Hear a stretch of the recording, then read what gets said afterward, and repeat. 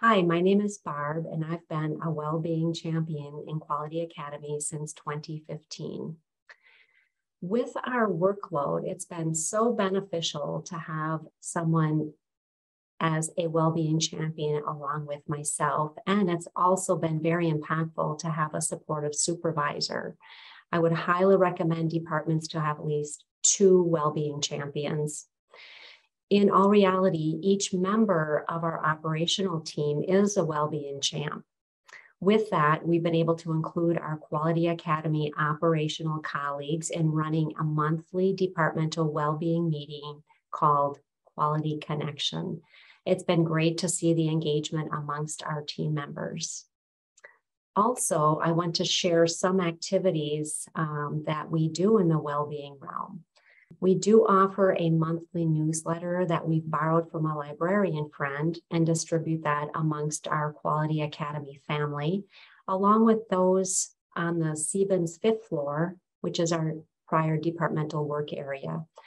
This really helps in getting the word out of well-being happenings.